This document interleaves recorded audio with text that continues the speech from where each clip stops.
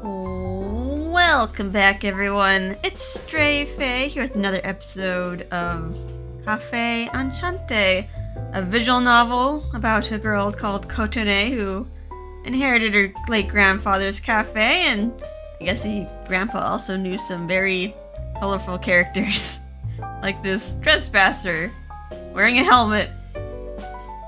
Let's put on our voice modulator for this. I see. So Suwan did indeed pass away. The cafe hasn't been open for months. I had feared as much. He has his regular clothes on. Alright, I gotta remember to turn off the modulator every time I switch characters, so it's a little difficult, so sorry if I mess it up. Got Elegant Trespasser. I believe that's probably the angel. I still cannot believe it. He was so full of energy the last time I saw him. First Trespasser. Humans don't live long after all. He was pretty old, although he didn't look like it. Yeah, Grandpa was pretty buff. Look at him in the prologue. He was buff Grandpa. Now that I think of it, the reason he made us all leave must have been because he knew he'd be passing away soon. That may be so. Regardless, it's a tragedy that we lost him.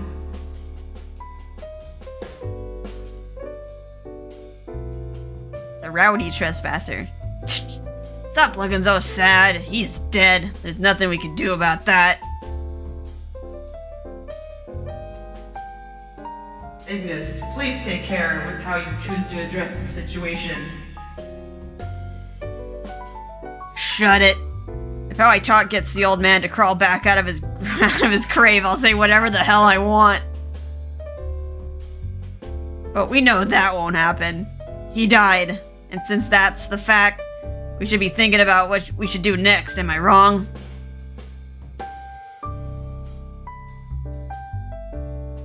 You have a point. It really does impress me how you always have so much common sense, despite the way you choose to appear. Indeed. Everything about you makes you seem like a ruffian. What is he wearing? I don't know, his shirt looks kinda... He doesn't really look like a delinquent. Looks a little bit comfortable, I guess? He's wearing a comfy shirt. Hey, you two aren't ones to talk when it comes to looks, especially you, Helmet Head. I don't know, I guess Helmet Head was a little bit casual. He just had the helmet. Ignis raises a viable point. Now that Suwan's gone, what will become of Enchante? The answer to that question would have considered all sorts of things, right? Exactly right. The only reason we were able to come here is because of Lord Suwan. Yeah, it's impossible to force our way back in here if we've been pushed out. Indeed, so that being the case, about the person who holds our very fate.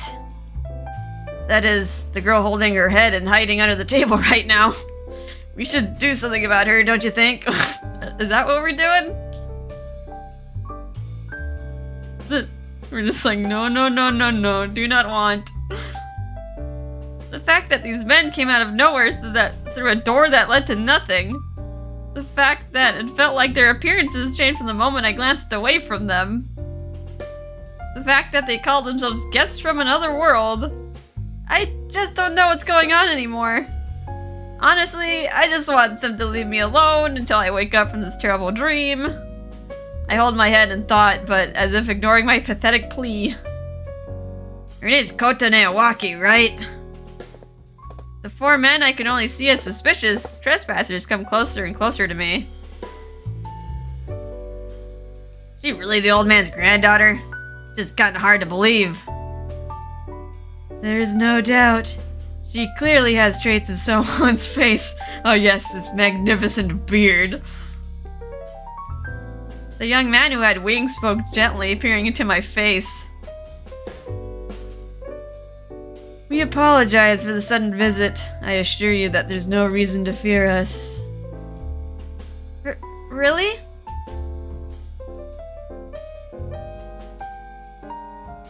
I gotta go back to... Absolutely. I swear upon Suwon's name. There's no reason to be suspicious of us.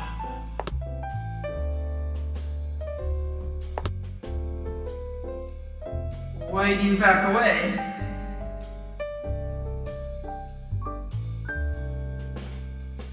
Okay, shut up, Canis. We're not gonna get anywhere with you. Anyone would suspect someone who looks the way you do. Yeah. Does he have anything underneath the helmet, or? I'm guessing he's based off the Doulahan. Because we have, like, we got, like, someone with horns. I'm guessing is demon. And we got an angel. And then we got the headless knight. Ooh, yeah, I just assume he's based off of Doulahan. Kotone, I know it's daunting to be with such strange people, but can you at least listen to what we have to say? Why do you keep talking to me as if you aren't one of them? No matter how many times I close my eyes or pinch my cheeks, it doesn't seem like the situation will disappear. I take a deep breath, stand up with caution, and with eyes half closed, take a look. There's the man I first met, or rather, the one that held me unexpectedly. He was a young man who had a refined aura to him, despite breaking into the cafe. Then the rowdy-looking man glaring at me with an unamused look on his face.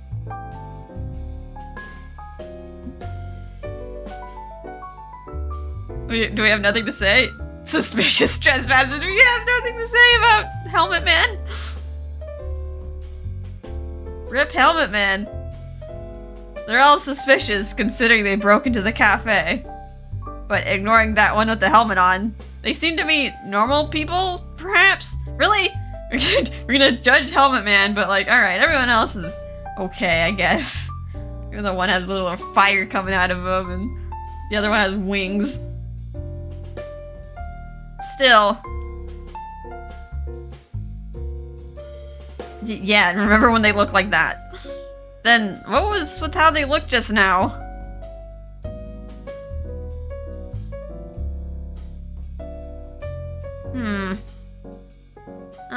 Let me figure out what's going on.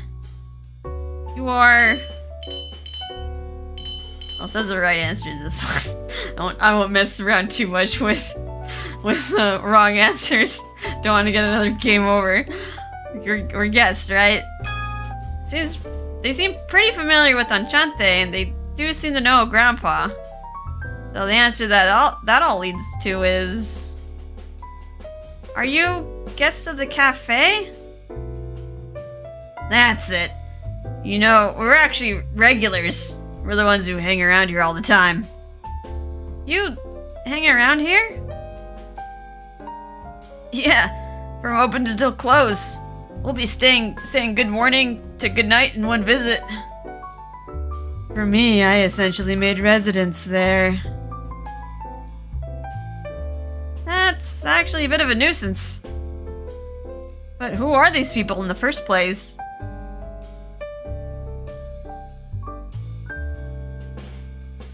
The very first moment I met them, how they looked when they first appeared, and when I saw them in that brief moment.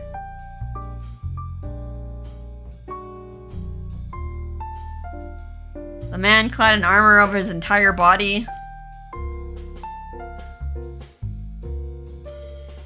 The man with the white wings on his back.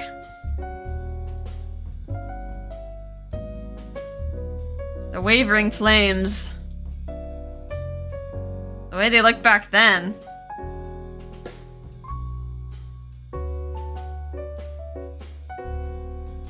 Everyone? I feel like you all looked much different when you first got here. Oh, we look different. You mean how we look when we use our powers? Oh, I see. Right, we do look quite different when we do that, huh? We just do it unconsciously, and Swan never really paid it any mind, so this reaction is kind of refreshing. Wait, you're the only one who's not like... I mean, the angel looked like he just donned a robe, but he doesn't have his wings out. The first dude still is wearing his regalia. Huh? How we look? You mean like... oh, hi. You just transformed by Will. Well, you look very, very exotic. There's a lot of belts you have on there, dude. This? No sooner than he spoke, he transformed as if you were in a movie. Just then, a wind so hot that made it hard to breathe swept across my face. Oh, turn back. I nod emphatically, and everything disappears the next instant. I think he just, this guy's wearing casual clothes, I mean, he still has the helmet. You can't, like, illusion a head or something. It's a little off-putting. Truthfully, it is difficult to answer what this really is when I ask about it.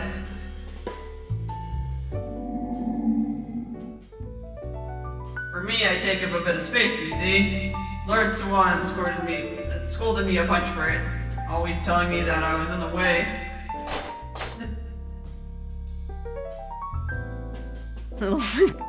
You know, as pleased as you sound right now, you're also in the way. I suppose you could say that this is one of our forms of existence. Oh yeah, here we go. We got the wings. Like how he just changes his robe as well. Like he needs a different robe for his casual outfit, I guess, which does not even look that casual. We are beings capable of doing this. That is all I can say about who we are. I see. Are all of your questions answered? Great! Calling them answered is a stretch. I went from, I don't get it, to, I have no idea what's happening. Then in a spark of curiosity, I asked another question. Then how about you? Are you able to do that too? As if he didn't expect me to ask that, he looked a bit surprised and then... What's with that face? You're a bit of a perv, huh, Kotone? What are you talking about, me? What? What makes you say that? I didn't ask you to get naked. And so, by asking those few questions, I came to the following conclusion. These men were in fact outsiders, separated far from the rules of this world. So, what or who really are all of you? Seemed ridiculous to have to ask such a question, but I have no other choice but to do so. I reluctantly ask my question, and the men all look at each other. With their different expressions, some that seemed surprised, some that understood.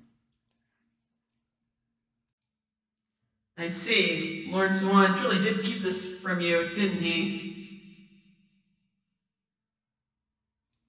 The most suspicious, the one with the helmet, which was glowing oddly on the inside, spoke as he was pushing his chest forward. Then allow me to introduce myself. Yeah, okay. Here he is, Canis. My name is Canis. Canis Espada. My name. I am a knight of the fairy world Medeo. I was under the great care of Lord Swan.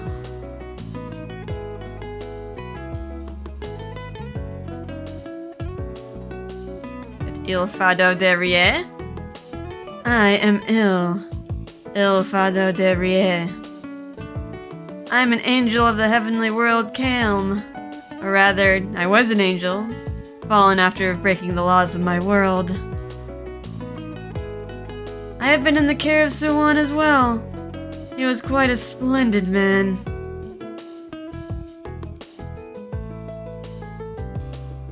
Ignis Carbunculus. Ignis Carbunculus, a demon beast from the beast world Bestia. Bestia is the best world.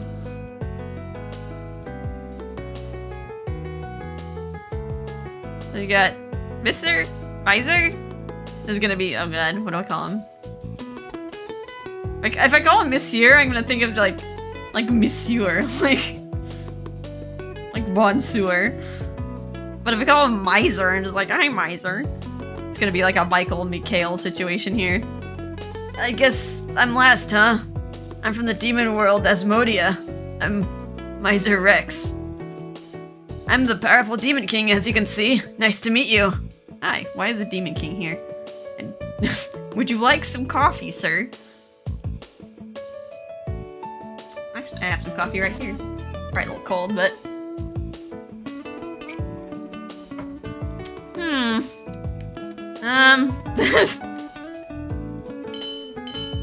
Because I can ask. I'm most interested in the knight, so I'm gonna... A knight? Wait, I can't process what's happening. I crouched down with a headache caused by all the strange words and weird introductions. At the least, I was able to understand that all these people are absolute weirdos. Out of all those people, if I were to pick who was the strangest of all...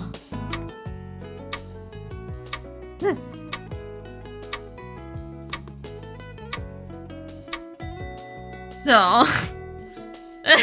We're so suspicious of him. Just because he can't, like, I guess the missing head is probably causing some issues. You're Canis the Knight, was it? Yes, Canis Espada. Again, my condolences for what happened. Thank you. He looks strange, but he is gentlemanly. He is a knight, I guess. He's going for that knightly vibe. Putting that aside, there's a lot of things I'd like to ask. Yes, you are Swan's granddaughter. I shall answer you to the best of my abilities. I am 190 centimeters tall. My weight is a secret. I have several hobbies, including weight training and gardening. I like how his little flames also change as well. No wait, that's not what I want to know. Hang on, why is your weight a secret? That's such a silly... Wait, that's not important. Yeah, why is his weight a secret? Is he self-conscious about it? What is important is what's obvious. I want to know why you're dressed like that. In particular... That helmet! Why a helmet? After my short tirade, Canis thinks for a moment and speaks. Actually, I thought I coordinated my attire quite well today. Do you feel something is off? Coordinated? Yes, when I came to the human world, Swan advised me not to stand out too much. And that's why you have that outfit on? Taking another look, from the neck down, he seemed like any other guy around town with the normal shirt and vest on. But his neck up was covered by an iron helmet like one from the Middle Ages. I can't possibly be the only one here who noticed Grandpa's advice hadn't been applied very well at all. Maybe they'll think it's cosplay. I happened to glance to the side to find the Demon King, snickering as if he read my mind. What's with that face? He's just so amused. You have found another questionable point. It's not as if I found another point, it's everything about you. The light gleaming from his helmet catches my eye. It looks like almost flames, but what in the world is that? What's that light coming from your neck? This is...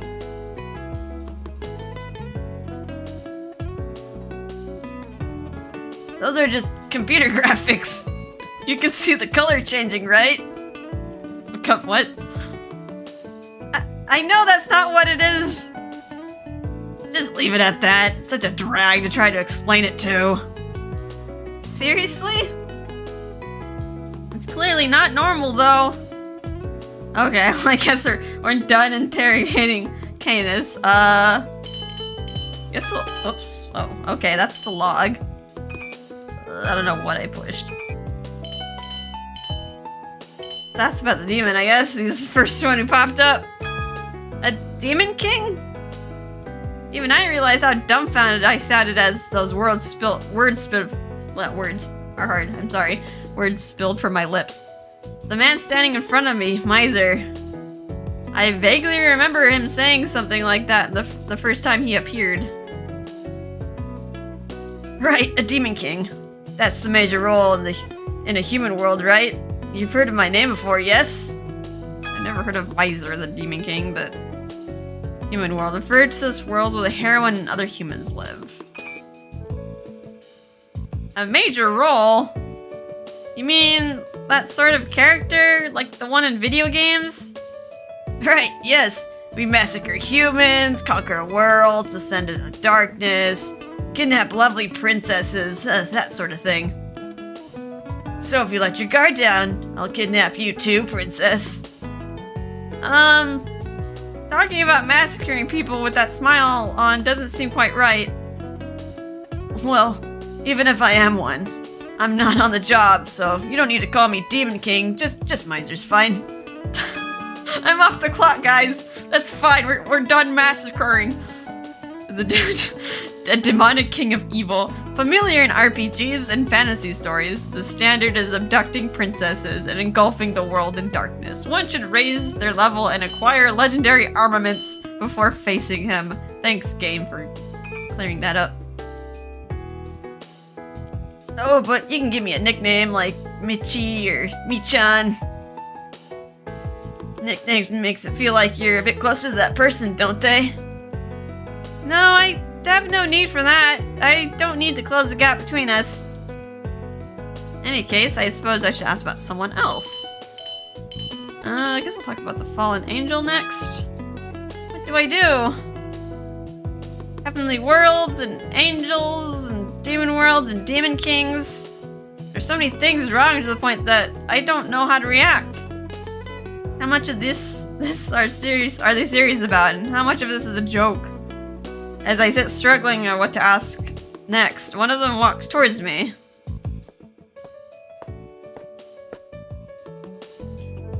Kotone, I am certain this is overwhelming, but there's no need to understand everything at once. I'm just making sure my audio levels are okay.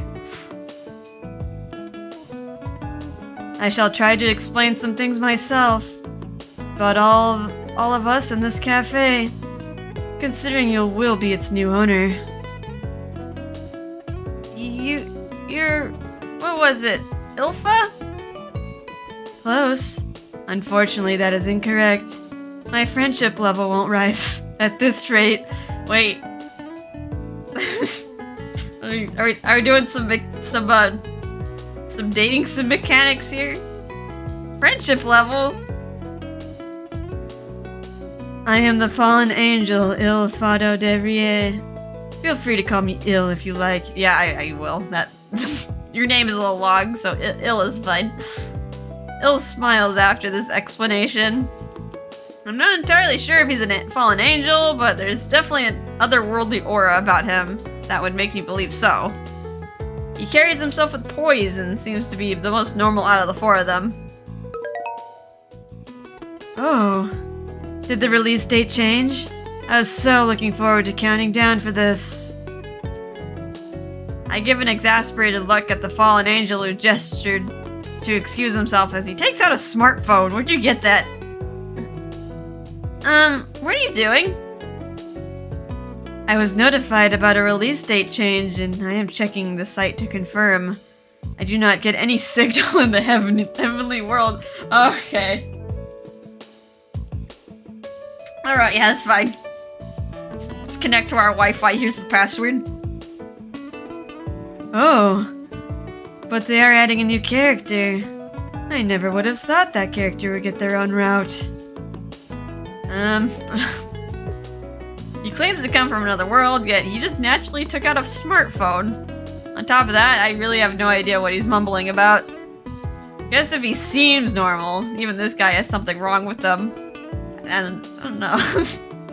Are there Otome games in heaven? Alright, last one is a beast. So, how am I supposed to be responding to these earth-shattering self-introductions? Though rigid from shock, I noticed something. Hi. That one, the one who calls himself Ignis, was staring at me. Hi. What you looking at, dude? He's scary. I could feel his gaze upon me. Yawn. But looking a little closely, the print on his t-shirt is kind of cute. Impressed him. That is a kind of a cute shirt. For someone who yells a lot. And could probably be voiced by the same voice actor who did Bakugo. Yawn. Huh? I mean... Unable to withstand his piercing gaze anymore, I gather my courage and address him. You're the demon beast Ignis, right? Yeah. Did I do something wrong? I don't know why he's staring at me. Well, that's what I thought until he dismisses me with a grunt and looks away. No. I just thought you were a pretty plain girl. Being that you're the old man's granddaughter. Whoa! Dude, I am not plain. Kotone is a cutie. I'm sorry I don't have Grandpa's magnanimous beard and his stature. Huh? He flips his head to the side after muttering his rude comment. Are you gonna be a tsundere here? Why do I have to receive this kind of abuse in our first meeting? And so after a bit of conversation... That's right, now that Suwan's gone, I guess we can't drink his coffee anymore, huh? That would be the case. More and more I realize we have lost a great person. Heh, coffee's always bitter. Not being able to eat here anymore is way more important than the coffee. Okay, Ignis is not a coffee guy, he's more of a cafe dining. Always bitter. Ignis, in your case, wouldn't you actually die from drinking some? Huh? Why the hell would I die? I couldn't die just from drinking coffee. Oh my. It could be fatal if you're unaware, Ignis. If you give dogs coffee or onions. I guess he's a dog? Is that what they're implying? Yeah, coffee is bad for dogs. Such foodstuff induce poisoning symptoms in dogs, so it should never be fed to them yet. Coffee and like chocolate as well has kind of like the same effect as coffee. Like the caffeine is very toxic. Although sometimes you're kind of good with chocolate because there's a lot of it's very diluted, especially if it's milk chocolate. But of course, if you ever like had a dog and had them eat it, you probably had like a panic attack. Like my dog did that once. We left, we came back, and there was just a bunch of wrapping on the floor, and he opened up an entire box of See's candy. And all of it was gone, and we're like, oh no! But luckily he didn't like ingest that much. We actually looked through the whole house. We were finding like pieces of candy stuffed in like couch cushions and in like closets, and like we kind of reconstructed the See's candy box. And like, alright, all the pieces are there. You probably only got like a trace amount inside him, so like you should be fine. And a lot of it's not even like pure chocolate. Anyway.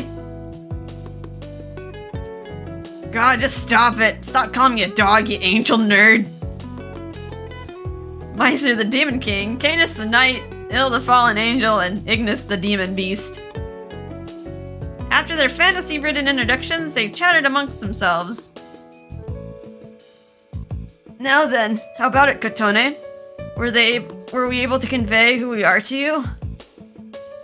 From the looks of them, it didn't seem like they were trying to trick me or tell me absurd lies about alternate worlds. Right. I couldn't quite believe it. I'll try for now. I guess the correct answer is I'll try for now. Honestly, I don't even understand half of what you all are talking about. Anyway, none of you are normal people. But to my grandfather, you were all important customers, right? Yes, we do live outside the rules of man. It is not wrong to consider us abnormal. Okay, they will be not offended. Though, we'll never be able to know if Suwon really did care about us. I mean, if you were his customers, he probably cared. He'd let you in. If he really did think of us that way, we are truly lucky to have known him.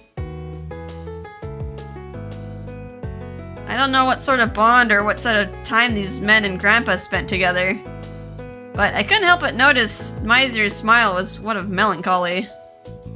At that point, Ignis and everyone took a seat nearby, and showed that they were ready to have a serious chat with me.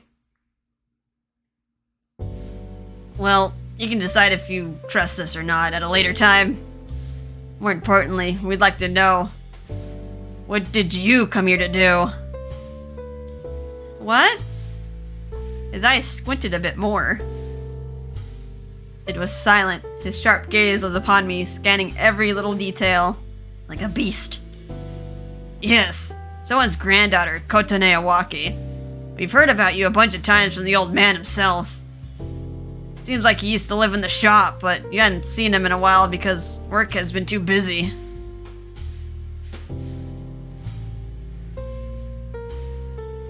So, why are you here now, of all times?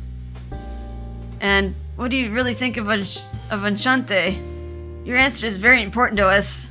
I had a feeling that they also guessed as to why the granddaughter of the shop owners came, after the shop was abandoned for so long. And that meant Enchante was at a crossroads. Whether or not you're taking over the shop or closing it down. Miser spoke as if he read my mind, as if reacting to his somber smile. I hold out a letter towards them.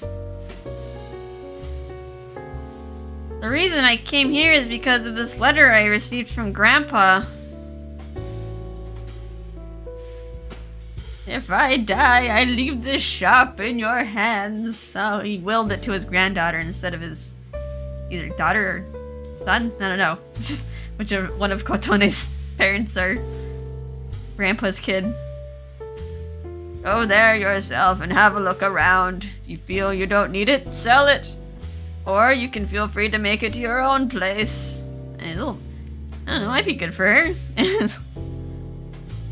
If maybe the taxes are low, maybe got grandfathered in like a lower tax rate. But yeah, running a business is a little hard. You have to drum up business and take care of inventory and all that stuff.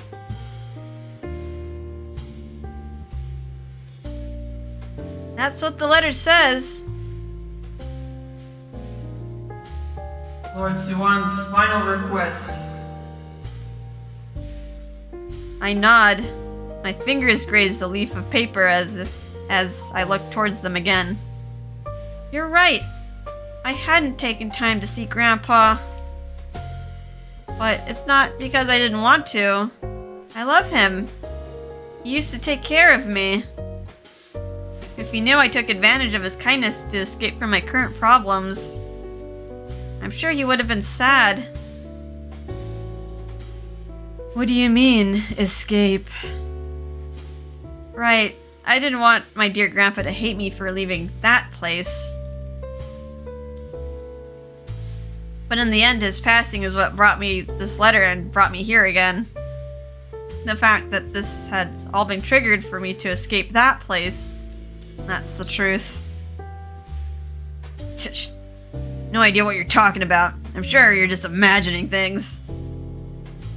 Suwon would never fuss over something so small. He'd laugh like an idiot and then move on. That'd be it. Ignis's words were tinged with sadness. Hearing them, I turned towards the others. Grandpa talked about how important this cafe always was to him. So, if there's any secrets to it, I'd like to know every detail. So, please, tell me. What exactly is this cafe? What are these alternate worlds? My question made them look at each other. The sound of the shop returned to what it must have been like before we arrived. Silent. It is difficult to describe in words. I can say that it is just as you have seen. This is Cafe Enchante. Here there is a gateway to other worlds, a place where others can come to visit. Alright, what is a lot of dictionary terms here. Cafe Enchante, a cafe operated by the heroine's grandfather. Its true identity is a cafe that welcomes customers from other worlds. The heroine didn't know about this until she took over the cafe. And we got Otherworld. Literally refers to mysterious worlds other than the one the heroine lives in, existing in different space, time, and reason. While they seem to be products of fiction, they actually do exist. They do exist. Lord Swan, keeper of Enchante, ran it and took us non-humans as guests. Non-humans. Well, the first definition of it. General term for those that aren't human. In this game, it can refer to anyone from another world. Alright. Guess that's a little bit easier. So we don't have to, like, guess if they're Beast Man or Angel or Headless Man. We can just call them all non-human. Just lump them all in one category. Yes, that has long been the case here. A shop where distant worlds intersect. A place of fun. And a place of belonging. You know, you were still so small, so you wouldn't remember, huh? Hmm? Wait, did I meet you at some point in the past, Miser? It was such a short meeting after all. It isn't surprising that you don't remember. If that's the truth, had they already been coming to the cafe back when I was still living here as a child? I close my eyes and try to remember. Fragments of images begin to cross my mind. Events buried in my memory of these past 15 years begin to surface.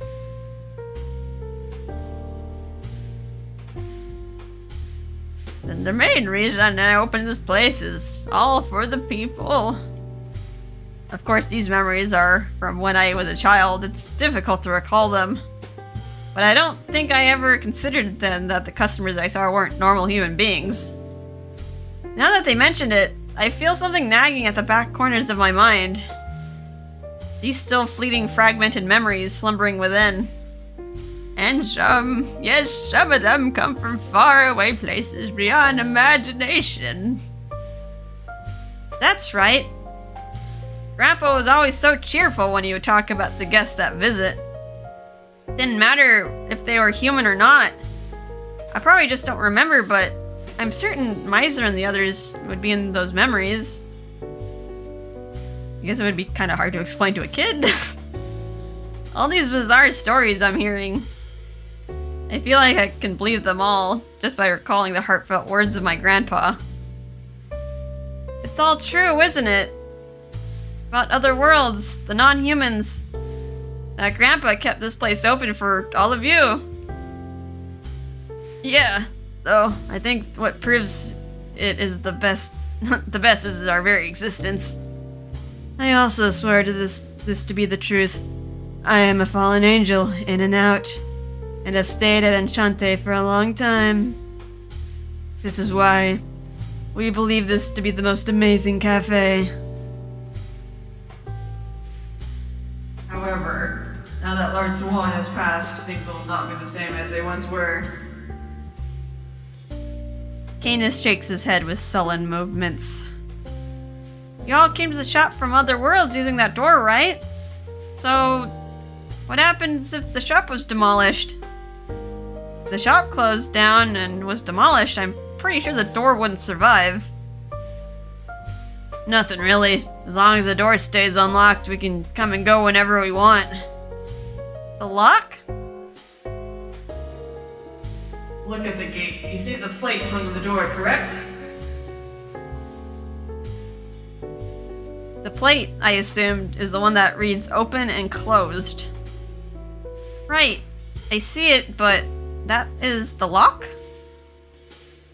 It is odd that our lock is that plate. Gate lock refers to the sign plate of the Enchante gate. Turning it over locks and unlocks it. I mean, it's not a traditional lock, but symbolic lock. It just as it says. The door is open when it's open, and it stays closed when it reads closed. As far as we know, it's just as Ignis says.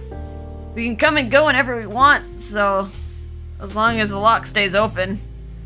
Though sometimes some unpleasant things might come through there, so I recommend only keeping it open or closed when necessary. Are some weird creatures gonna come through there? What unpleasant things? The kind who had destroyed the world. Those who think of others as lesser beings and murder them in cold blood. Oh, okay. That's it. That's too dangerous. Grandpa, how could you open this shop without batting an eye at that kind of danger? By the way, you may be worried about what would happen to the door to the other worlds if the shop were to be demolished. But don't worry, the gate can't even be destroyed in the first place. So, would they just knock over the whole building and all that would stand would be this, like, weird door? Il and I have cast a spell on the cafe. It's not perfect, but it turns away anything that would seek to cause harm here. Okay, you put it over the whole building. In other words, it seems like the shop eluded demolition due to this mysterious power. I see. That's astounding. It does seem rather convenient. That's all it does. You may not realize it, but there is a magic in effect all over the place. But if that's really the case, the shop could never disappear, isn't that right? The shop itself, certainly. Its place remaining pleasant or not, well, that's another issue, isn't it? Yeah, you gotta have someone to run said cafe. You can have, like, the building, but, like, what about, like, the people and the food and the drinks? We'd like to stay here at this cafe, where Enchante's keepers would welcome us non-humans with open arms. A place where you feel welcome.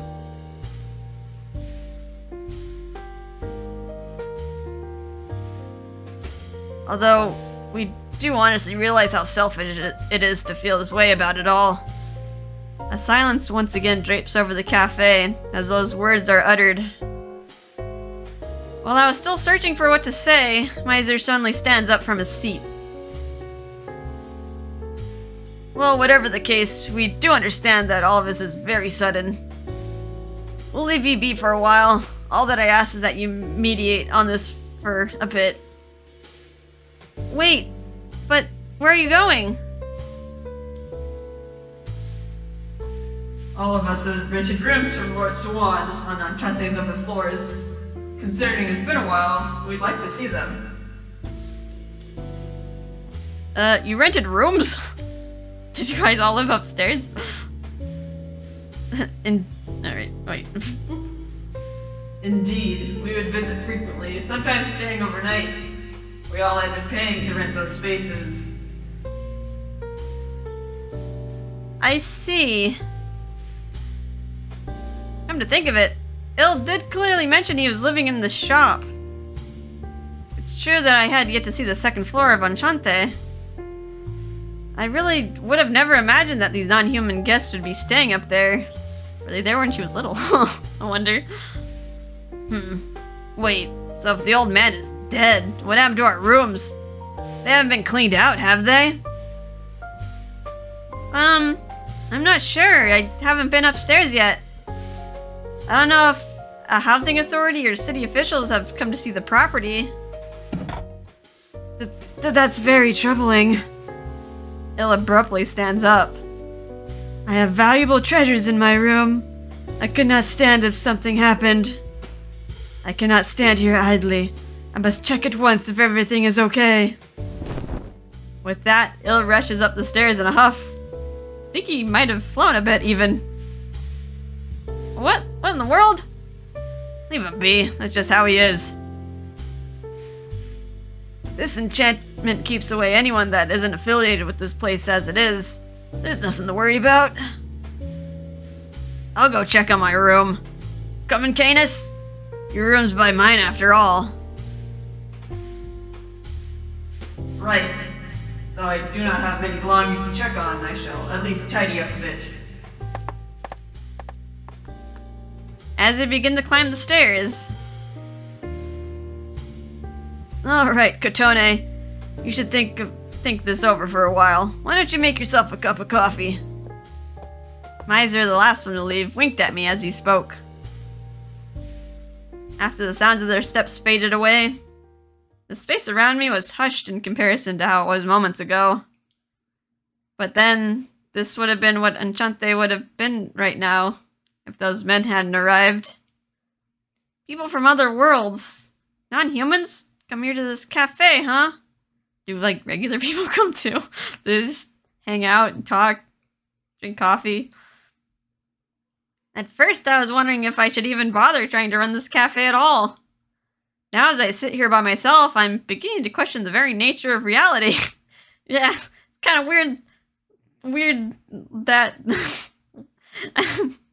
I couldn't imagine just like, oh, okay, I gotta go back to see Grandpa's place and think about if I want to run it. Now it's just like, her whole world just come crashing down. I can't even think about running a business at the moment.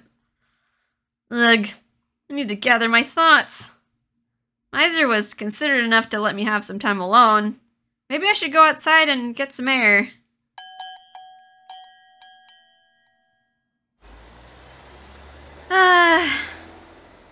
I look to the horizon. The sun is setting. I take in its light and let out a sigh. The cold begins to grip me as the day ends. I sit on a bench and go over everything that has just happened. I found that door. I got assaulted. I met Monsieur and the others. Canis, Il, and Ignis. They all claim that they aren't human.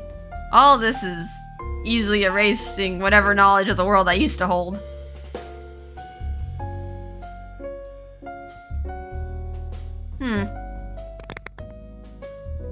Ow. I know it was cliche, but I pinched my cheek to make sure I could still feel it. I did, so that meant... this is all real. I pinched my elbow, my hand, but of course the result's the same.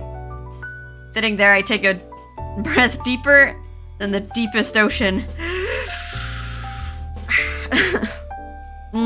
Air. Seems like every guest Grandpa rented to develop a meaningful friendship with him. I like how I just like put in relationship instead of friendship. This word association.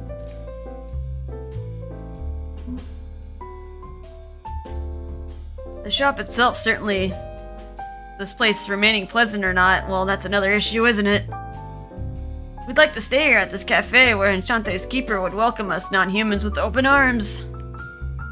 Got a flashback. If it's sepia tone, it's a flashback. Holding this irritable feeling. Ugh. Let out a groan. It was a sound no one would expect to come from someone like me. What do I do? The sunset. It's so pretty. Let's just look at the sky for a moment. Take it all in. But I can only escape my reality for so long. As if to try to find an answer, I open the letter from Grandpa once again. To Kotone. I was originally just going to leave a message with you over social media. But I guess that's not suitable for a will. They want me to write to you in a letter. Nice sentiment, but I preferred the keyboard. Oh, that's... Grandpa was high-tech. Good job, Grandpa. Honestly, he always loved breaking the mold. A bittersweet feeling draws a smile. I bite my lip as I read over the letter again. An official will was delivered to my parents, so this is basically just a personal letter. From grandfather to granddaughter. Most of the contents was just random chatter. Questions about me eating properly, making sure I was being nice to my parents, and I was doing okay at the company where I got my job, things like that. And Grandpa would come to the house every so often, and we had so much fun talking. Well, at least they still talked. I got like a little worried that like she just never saw her grandpa like after she was a kid. And that would be hard too, if like you just never made time ever to see him. Like again. And then just he ended up passing before he could say anything. He was sensitive to how I felt. He never did try to pry too much to my daily life. I guess this letter, it helped him work through it all of that concern he must have had for me. I'm sorry, Grandpa.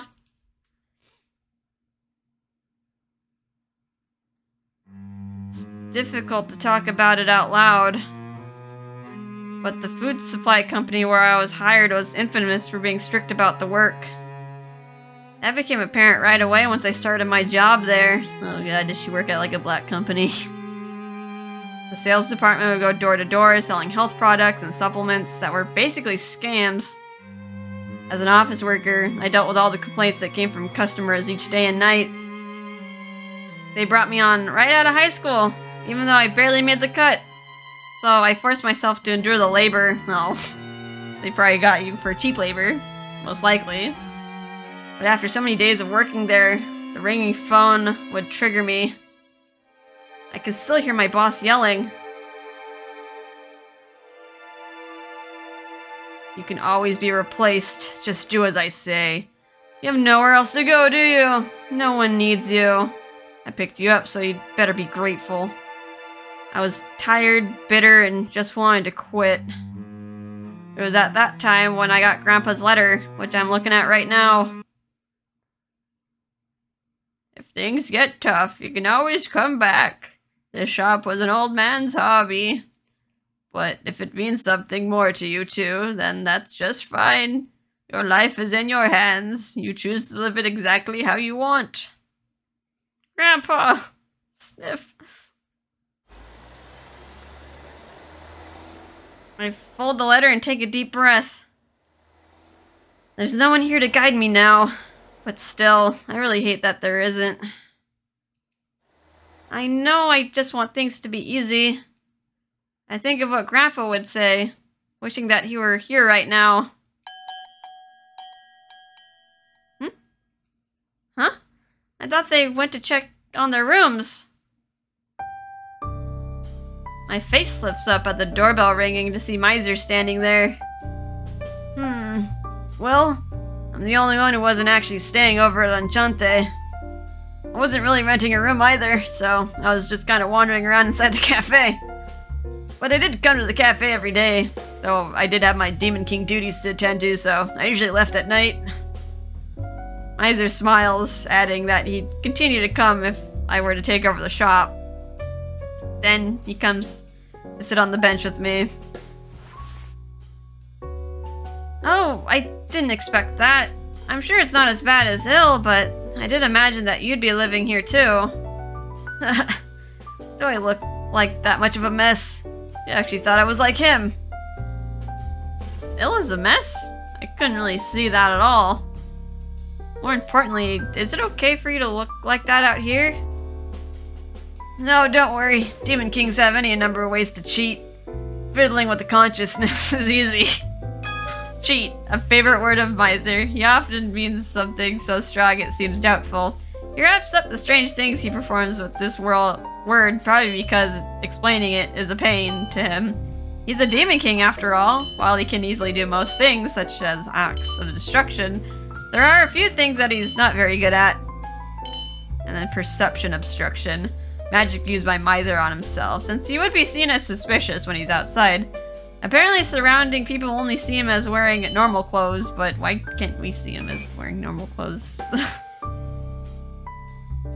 He stretched calmly, saying that scary fact. I wonder how detached from humanity he really was. I mean, just look at his clothes. His face, the way he talks, the way he laughs. Maybe he doesn't look that different yet. Double check something. Okay. Had to double check. Double check, like software. Oh. What were you thinking about? Sorry to interrupt when I suggested that you do that. Oh, no, it's fine. Actually, in all honesty, it was helpful that he came to chat.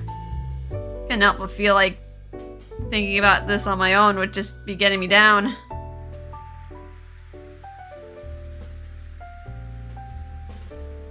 Hey, is that a letter from Swan?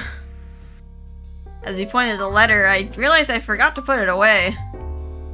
Oh, yes, it is. I was holding it to my chest out of reflex, probably because it was taking me through all those memories and emotions just now. Responding ambivalently, he stares at the letter for a moment and then speaks. So, about Swan. Did you know that he couldn't eat spicy stuff? He had such a hard time with hot peppers. His sudden comment caught me off guard. Huh, I never knew. Grandpa always seems so sprightly. Right? It wasn't a quirk for show, he had issues with other things too, like cockroaches. Really? Well, I can't deal with cockroaches either. Scared of bugs.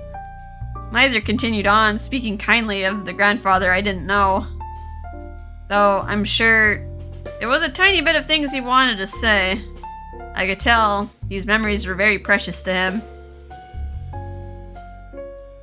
Swan, he was pretty good at pouring coffee despite how much he didn't fuss with the intricate details of things. Yeah, it was only when he poured coffee, though only might be a bit mean, that he was so intentional and serious. Miser nods in agreement with my comment. Demon kings, knights, fallen angels, and beasts. While we were here, we were just guests. Ordering coffee and eating snacks. You can always just relax here. That's the sort of shop this is. That's why we love to be at this cafe. That's why we love Enchante.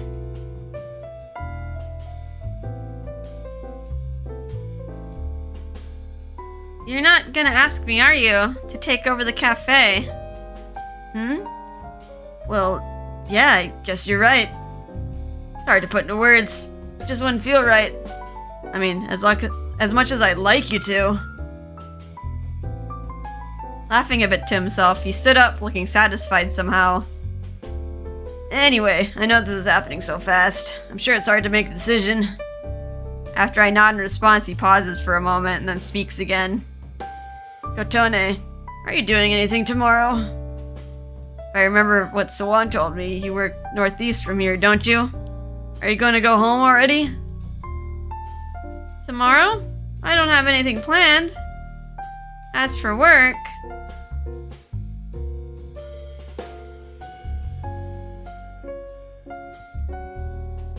I don't know if you want to go back, girl. Kotone? Oh, right. Yeah, I don't have anything planned. I see. Then how about you come back here? To Enchante? Yeah. If you don't mind, of course. If you have the time, I'd like to talk with you some more, but not necessarily about the cafe. I want to know more about you, and I'd like you to get to know me a little bit better, too. Miser gave me a smile that did not look at all suspicious, and it was actually friendly. I haven't been asked a question like that in a while, outside of a family context anyway. I put up my guard and reflex and probed him. And why would you want to do that? Because this meeting was destiny, of course. I'm just kidding.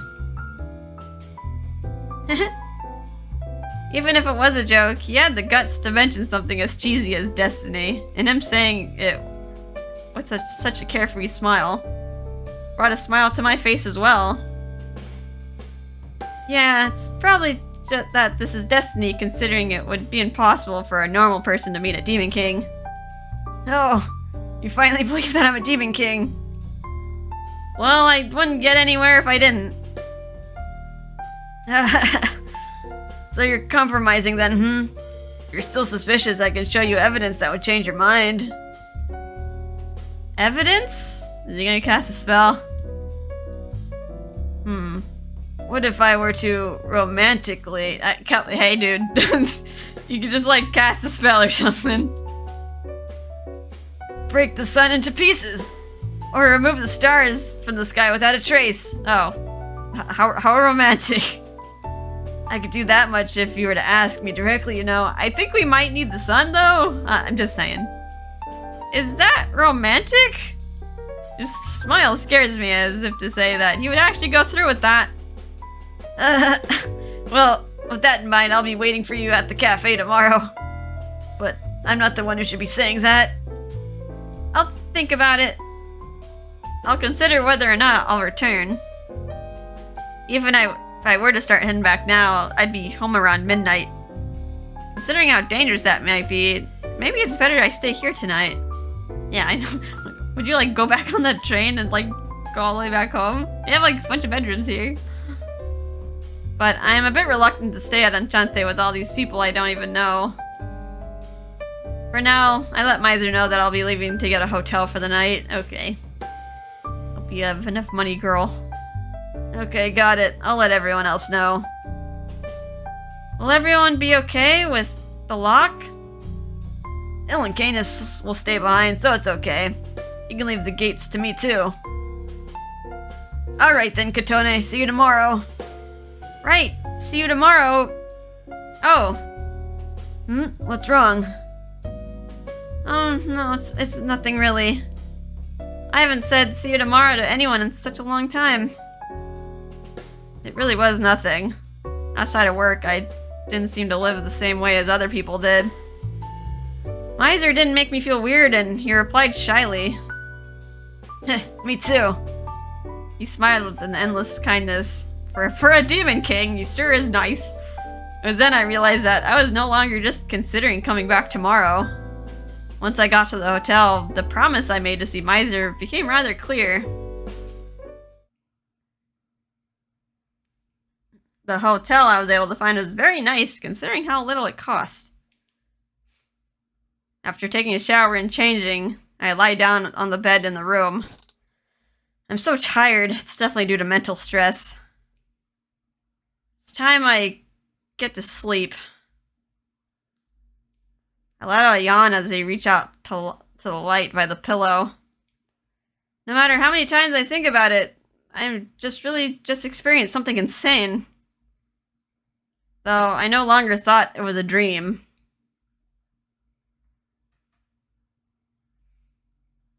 Still feeling the small morsel of excitement towards visiting Enchante tomorrow. I close my eyes and give in to sleep.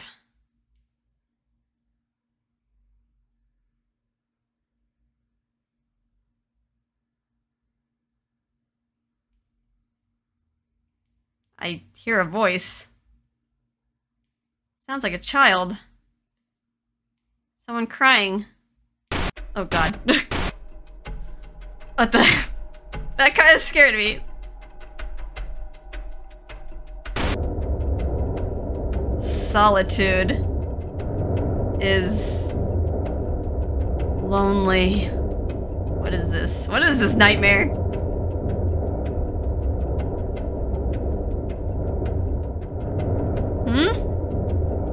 My mind was blank and I have no idea where I was or when this was. Oh god. Let's try a voice for this. This is a scary nightmare. I've been waiting for you.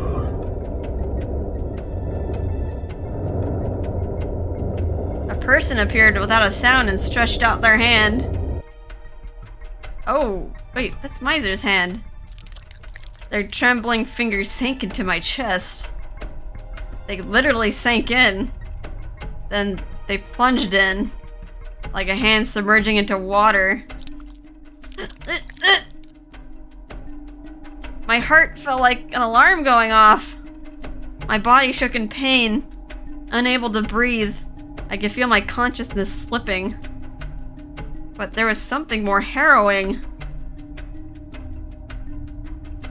Help me.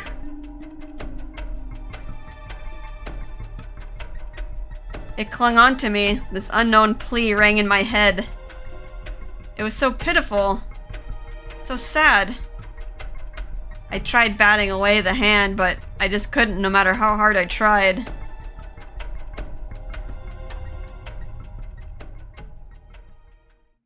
That was concerning. What? I woke up to the sound of my heavy heartbeat. It took me a moment to realize the space around me was just a hotel room that I had booked for the evening. I don't remember everything very well, but that definitely felt like a nightmare. In an attempt to dig up the memories from it, I grabbed the sides of my head. Just then the alarm goes off. I look at the time on the clock.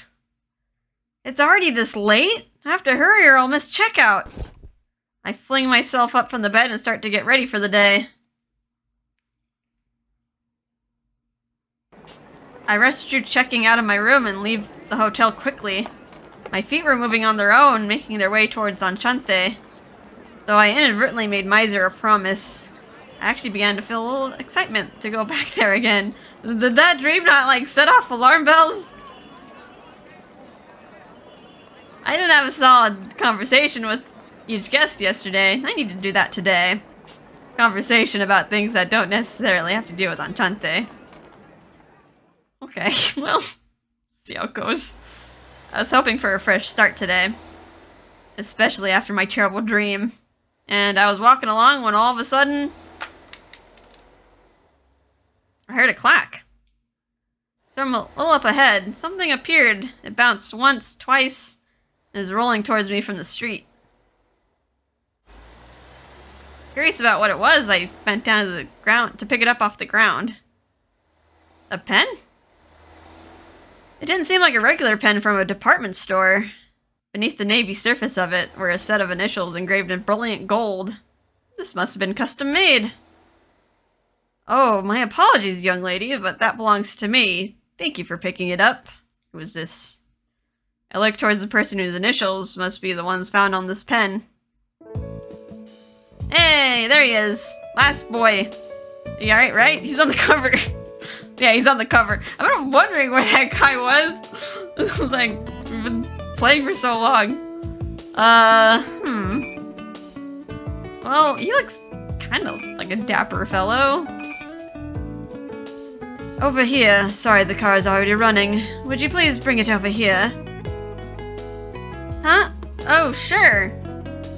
The man was wearing a casual suit, and as he looked in my direction... Right, like a businessman. Business suit. I walked towards him, brushing some of the dirt that got on the pen. I hand it over and he gives me a smile. Ah, thank you. I was writing a note and it slipped. I'm just glad it didn't roll into the sewer. No problem. It's a beautiful pen. I hope it didn't get scuffed. I was about to say goodbye when... Miss, can I ask you a personal question? What is it? I'm not from around here and I don't know the streets very well. Oh, but I'm not asking for directions. Well, I said it already, didn't I? I want to ask you something personal. Oh, okay, gonna ask me on a date? What? What? Right. Feel bad that you're standing there. Can we go to a cafe? Maybe one nearby? I'd be happy to treat you to something. Consider it thanks for returning my pen. What do I do? This is about to be one of those instances of coercion that I'm always hearing about. I need to find a way to get out of this. I'm sorry, I appreciate the offer, but I have a few things I need to take care of. Oh, that's unfortunate. What things, if you don't mind me asking? Do they have to do with Cafe Enchante, where the Demon King and Fallen Angel hang? Huh? Now he had my attention. How do you know that? Was this person like Miser and the others? Haha, thank you for the honest reaction. I'm sorry I didn't mean to startle you. Not anyone to be suspicious of, okay? Kotone Awaki. How do you know my name? That's very, very suspicious. Just so you know, I was acquaintance of your grandfather's. Another regular at Enchante. You knew my grandpa, and you somehow knew who I was and how I looked. Did Grandpa share photos? Yes. Oh, I'm sorry. Allow me to introduce myself. Kaori Rindo. My name is Kaori Rindo, and so you know I'm just an ordinary human, okay? Alright, not... I guess he's the normal boy option out of all these special boys. Mr. Rindo. A regular at Enchante. Let down my guard after he mentioned he was human, but only a little bit. I didn't even know my name. Ignis and the others didn't know who I was before hearing me say my name. I'm sure he could tell how guarded I was when he looked into my eyes. Not seeming to care much about that, Rindo continued speaking rather casually. I've heard rumors about you, about Swan. Did you come here to take over Enchante? Well, no, I hadn't decided on that yet. Yet, huh? Though, just by looking at you, I can tell you've already been influenced. This is beginning to be annoying. Annoying? Oh, I'm talking about those non-humans at Enchante. I know I'm a stranger, and you'll probably find me suspicious, but let me warn you. Don't take over that place, okay? And why is that? The reason is very simple. Those non-humans are the very essence of danger. Rindo spoke without any ill will, but also without a fragment of restraint. One of them aside, they all appear to be normal at first glance. They can hold conversations just fine, but in the end, it's all for show. They're entirely different from human beings. I didn't know Kaoru was talking. They're freaks in human clothing, beyond the reaches of what is considered normal. Monsters, creatures, evil spirits. That's not nice.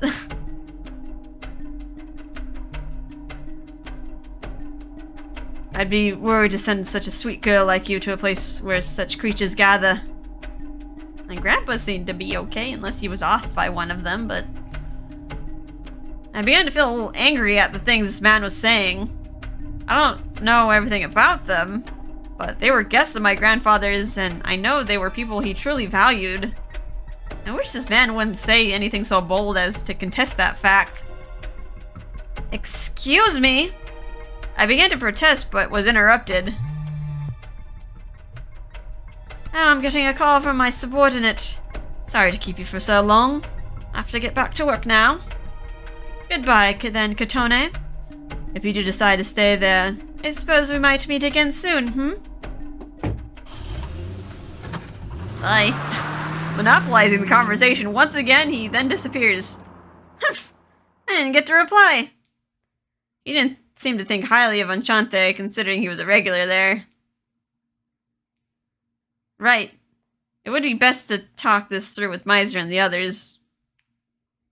I decided to cut my ruminations there and hurry along the road to Enchante.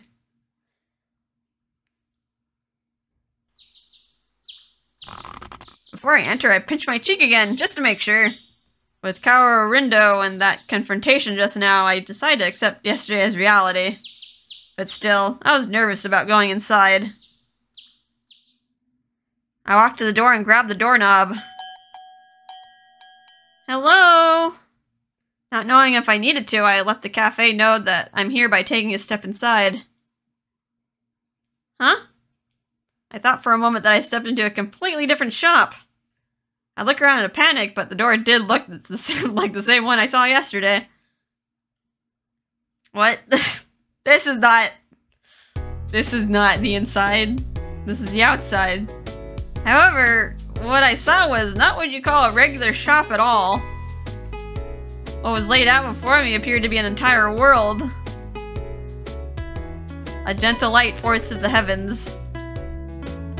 Beautiful plants I had never seen before embraced the light, stretching their leaves to the sky.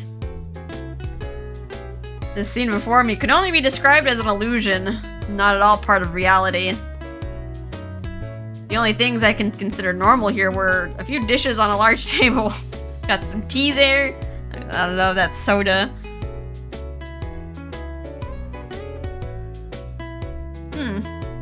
As I stared confused, the person who walked up to me, unfazed by everything around me, was... Oh, Miser! Oh, hey, welcome! Or in your case, I guess I should be saying, welcome back. Well, it doesn't matter. I'm glad to see you again, Kotone. Oh, it's nice to see you again, too. But more importantly, what's all this? Oh, this? Bill and I went out to prepare this special place for the tea party. Nice, We wanted to have a welcome party for you. Might be a goodbye party depending on what you decide, but would that be okay too? Oh, I see. Well, thank you for preparing all of... Wait, no. You haven't explained a thing. What is this place? You can think of it as an illusion. There's no need to worry. You haven't been sent to another world or anything like that. We are definitely still inside Enchante. Ill appears explaining things casually as I stare up at the endless sky. Huh. So that's something you can do too. I tried touching a few leaves of grass and they felt real. I felt myself smile for some reason. My curiosity began to win over my surprise at this surrealistic scene. Is something the matter? Is something bothering you? Huh? Oh no, I'm fine. It's nothing. By the way, where are the other two? I changed the subject to talk about the others. Those two have been over there. They've been at the table for a little while. I head over to the table led by Miser, and there I find... Oh, hi. You've come. I am most pleased to see you again, Kotone.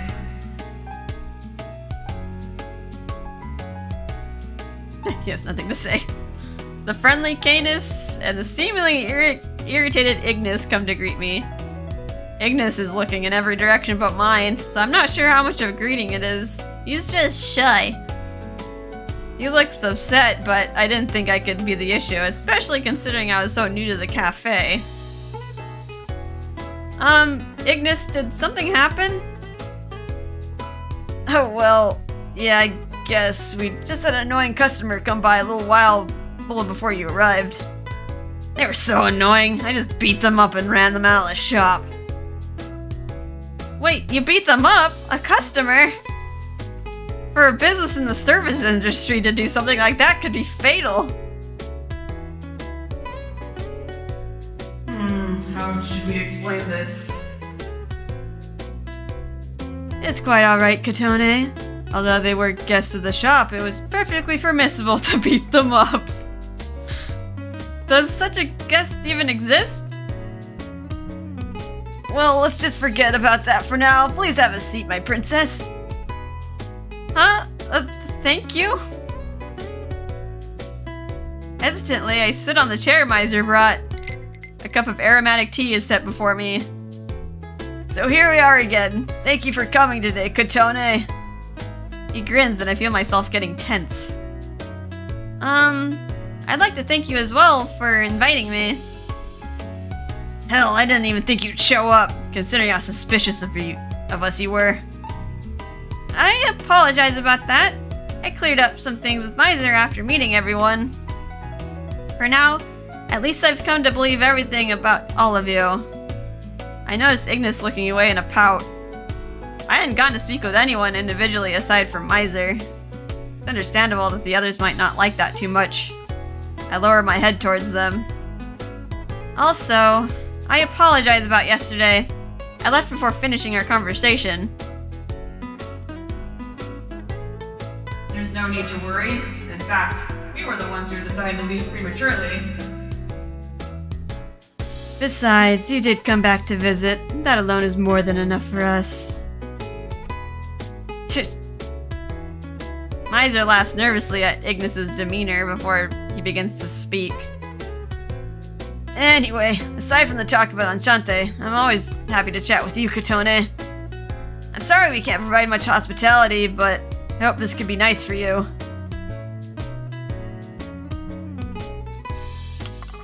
Though nothing in particular was leading it, the tea party began calmly. Though for a tea party, aside from snacks, there were mostly heavy dishes on the table. Huh. Got some karage, that looks maybe like a pork cutlet over there. Some chips. I don't know, a bag of peanuts. Wow, did you make all this?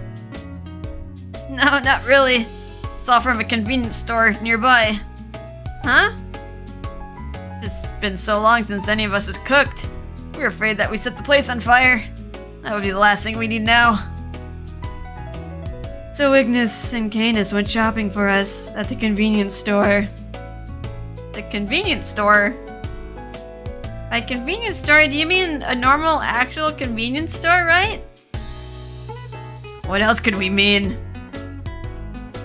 Well, Ignis would have been fine, but you went too, Canis? Indeed, there was much to carry. Did it go okay? The weight was not at all an issue. I could have carried it all in one hand. No, that's not what I'm worried about. He gets noticed. If that's what you mean. Of course.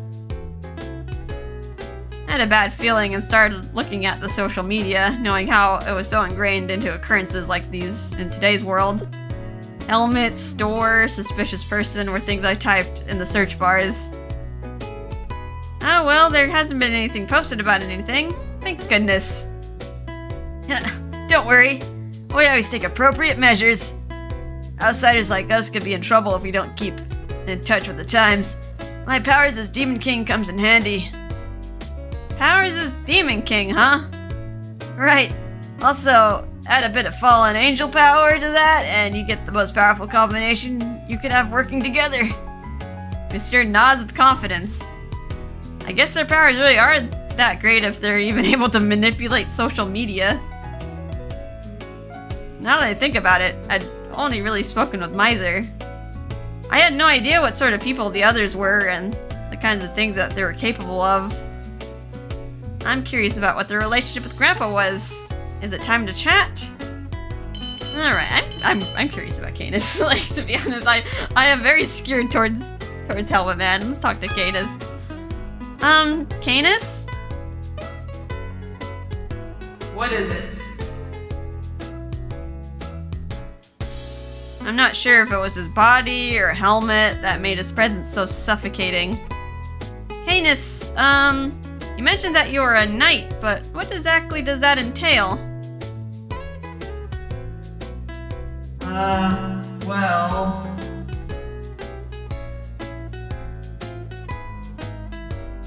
Canis was halfway through a cookie when he was eating and bringing it to his helmet. Then it just disappears. Huh? Wait, what? What just happened? Was that some kind of magic? Maybe it was more of Miser's strange powers. I was completely fixated on what just happened on his hand.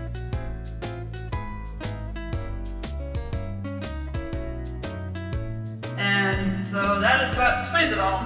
I do hope I make enough sense. Huh? Oh, we were so distracted by the cookie. Canis' explanation about himself went in one ear and out the other. He sounded so accomplished at the end there, I can't bring myself to ask him again. Yes. I just told him that it made sense to me. We don't get to learn about him, but still, how does he actually eat while he has a helmet on? I felt like I learned who he was, kind of. That was it! I didn't get to find... I guess we can talk to the other ones. Talk to Ill. Ill? What is it? You mentioned that you were a fallen angel, but how did you end up coming here to Enchante and meeting Grandpa? Let me think, how should I explain? In my case, I was saved by him. That may be the easiest explanation. Saved by him? I tried to ask for more details. Hey, Il, pass me the chicken. You don't really like meat, right? Here, I'll trade you for some of my cake. Oh, you are quite right. I do prefer sweets to meat. Thank you very much, Miser. Would chicken kind of remind him of himself because he has wings?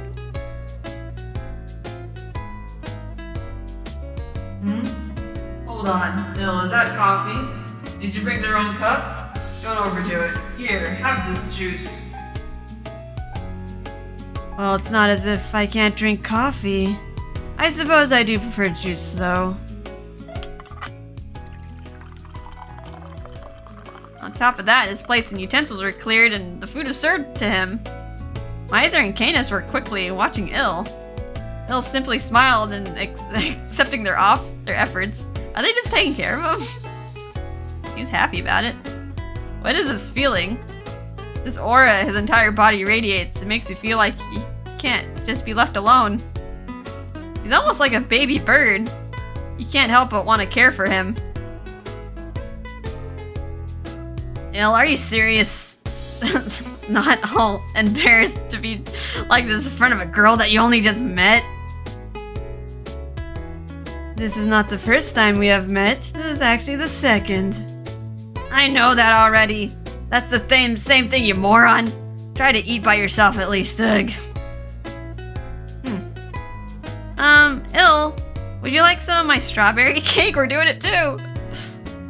Don't you start doting on him too. Huh? Oh no, my body just moved on its own. We must serve the angel. I felt like I learned who he was. Kind of. Alright. Last is Ignis. Ignis? What's it to you? Rude. You have quite the appetite, don't you? He had a huge portion of food in front of him, and he was clearly eating more than the others. It reminded me of the people in high school, like on soccer or baseball teams, who would just pile on food like this in the cafeteria. So what? I can't eat? No, that's not what I'm saying at all. I get that he eats a lot. That's how he reacts to small talk. We probably can't have a real conversation. Ugh, I'm not sure if I can talk to any of them. That's how things usually go. Are humans any better at conversation? That depends. Is that really all that was? Maybe there are just different values at play here than among humans. Well, I'm not so sure about that. Values different from person to person, sure. But non-humans aren't much different when compared to humanity as a whole. Huh? If I am to borrow the words of another, the legends of old, the demon and spirits of worlds depicted in fairy tales become legends of the land. I cannot say this is always the case, but earthly phenomena dealing with ghosts or deities likely has to do with non-humans. Angels, demons, Il and Miser are perfect examples of those. Oh, so does that mean the presence of you all spills from your worlds out into this one? It is really a possibility. There's no evidence to it after all.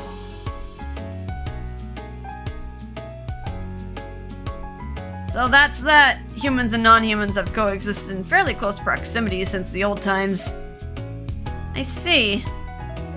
Thinking of it, all the images of ghosts and creatures I've seen over the years, putting aside if they're real or not, people recognize them at least a little considering how often they show up on TV. Miser might actually be right. Non-humans might be closer to us than we think. But I suppose it's a different thing entirely to actually running into these sorts of things in person. Is that all you wanted to talk about? Oh no, there's one more thing. I want to hear all of your relationships with my grandpa one more time. Huh? We told you before, we're regulars here and... No, Ignis, that's not what she's asking.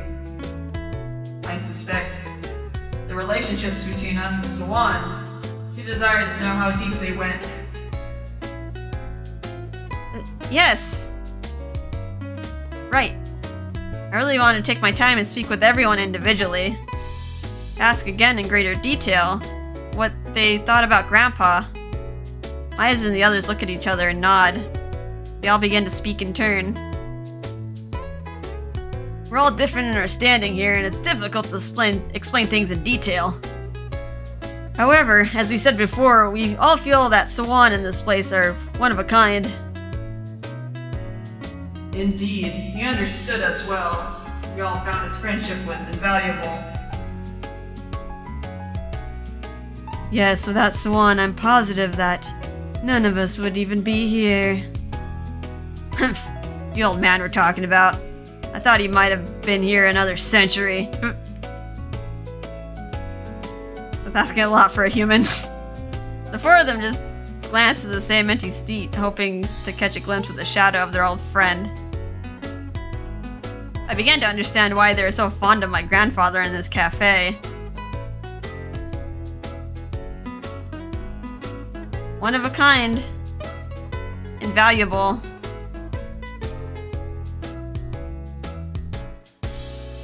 Of course they'd want to protect this place, the place that these people needed. The ones who thought so fondly of you. Thank you. That's all I needed to hear. That's what they thought of him. Felt so proud knowing this person they admired was my own grandfather. Heard the dull thud of anxiety I held in my heart towards these men falling out of my body and onto the ground. Though the air filled with a solemn pause, the party continued. Huh? The hell, we ran out of drinks. Ignis tosses the empty bottle, once filled with a carbonated beverage, glancing around the room with an upset look on his face. I looked around as well, but it seemed that we were all out of other drinks too. Huh? The coffee's all gone too. Guess we really didn't have enough, huh? Oh, well, then let me go get some more. No, you are our guest. Please relax, and I shall go in. No, that's exactly why I should go. You've all been treating me so very nicely. I wouldn't feel right if I didn't return the favor somehow. Did you find something about our reception not to your liking? No, that's not it. In any case, if she says she'll go, I say we let her. Think it'd make her happy to do it anyway. I suppose you're right. Okay, Kotone. It's alright. Could you get more drinks? Yes, it would be my pleasure. I asked everyone what they would like to drink and I head outside. With just one step, the scenery around me suddenly reverted to what was everyday reality. I know I've experienced it before, but that really is so amazing. I look back. My gaze fixes itself on the ordinary-looking Cafe Enchante. Grandpa's Cafe. To think that this place non-humans visited. This cafe holds such an amazing secret. More than that, it's always been a special beloved place for those guests in particular. I'm sure I'll... Oh, first I have to go do some shopping. I was certain that I'd have enough time to ponder these feelings inside after I did that. I focused myself on the present moment and tried to remember the directions to the nearby convenience store when... I noticed silver cars all painted black parked in front of Enchante. I don't think parking is allowed there. I had a bad feeling about this before I can get past the cars. Person got out of the car closest to me. It was a man whose fitted suit gave off a sense they had no time to mess around. That suit, have I seen it somewhere before today? Hello. Excuse me, you're Kotone Awake, correct? Yes, and who are you? Suspicious man in fedora? Allow me to introduce myself. He hands me a business card. Nervously, I take it and read what it says. Government Paranormalism Measures. I've never heard of this company. Government Paranormalism Measures, otherwise known as GPM. We are a government agency that deals with phenomena outside the realm of science. GPM, a government agency that single-handedly deals with non-humans. The acronym stands for Government Paranormalism Measures. Okay, we just learned that. Our main areas of interest are strange powers and supernatural abilities, and also non-humans who can harm the human world. Supernatural phenomena? Non-humans? After the surprise, it took me a moment to realize why they were talking to me about it. This was about Miser and the others. These people also knew me by name. A government agency involved is a lot for me to take in. Now then, please take this. Unconcerned with the flushed look on my face, the GPM agent took out an envelope and shoved it towards me. What is this? It's from the Office of Public Affairs, a purchase offer with all documentation. What? Your parents were recently made owners of this building and the land it stands on. You'll contact them and explain what's going on without mentioning the non-humans. You can't tell me what to do. Considering this year's capital gains, a special subsidy can be offered to them. For more details. Wait a moment. What's the problem? It's that I don't know what's going on. Why are we talking about a purchase offer? What makes you think you can just talk? We have a misunderstanding, but let me assure you, you have no say in this matter. Excuse me? Grandpa said. A cold glance pierced through me. The lack of care in his words intimidated me. I feel a shiver run down my spine. That section chief, he came in contact with you, but he didn't explain a damn thing. So allow me, I'll be the one to tell you that any lie you attempt to fabricate here will be pointless. We are already aware that you are in contact with the non-humans at this location. Of course, we know that you're in the middle of deciding whether or not to take the cafe. Our concerns with this cafe lie not only with the non-humans who live there, but with the gate inside the cafe as well. A gate that connects other worlds to our own is far more perilous than you can imagine. I'm already aware of that. I know there are dangerous beings out there that could possibly come through the gate. No, it really isn't that simple. Completely disregarding my words, the official began to challenge me. This world coming in contact with others. Worlds with different laws of nature and types of life forms. It's a complex situation. It's a problem, considering the consequences when explorers discover new continents. They continue to rattle on monotonously as if reading something from a manual. Oh, hello. Images, indeed. The existence of alternate worlds and their non-human inhabitants wasn't inherently bad. However, a mountain of worries could form if we were to come in contact with them. Okay, I'm guessing top left is probably demon worlds. Has like a throne. I'm guessing bottom left is heaven. The pearly gates. Not sure where the other two are though. For example, if bacteria native to these worlds came to our own, it could potentially cause diseases uncurable by modern science. We could be on the cusp of an awful pandemic. So, it feels pretty dangerous thinking about the very possibility of that, doesn't it? Though, what we were most interested in are the natural resources that might be in these worlds. Oh, okay. Well, you just wanna colonize it?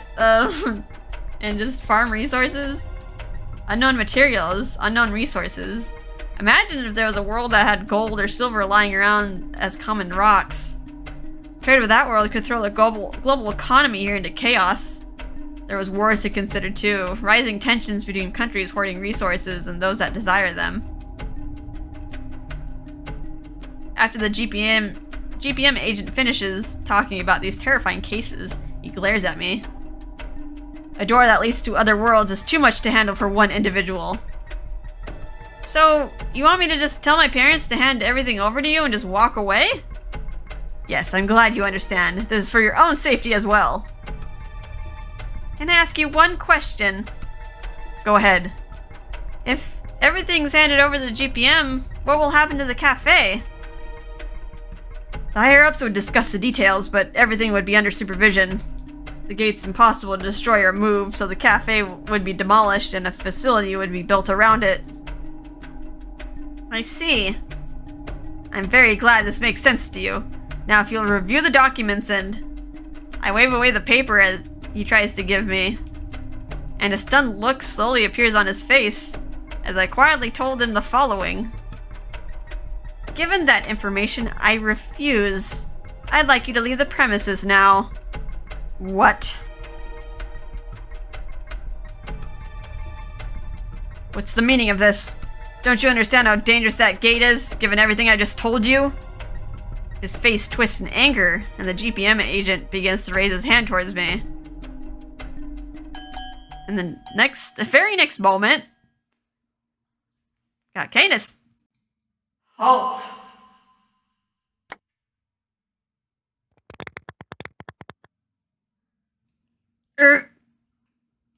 Out of nowhere, another arm appeared just in time to grab the agent's hand. Canis, what is this music? Yeah, let's fight! I did not expect you to return to talk, especially after what Ignis did to you. Who are you?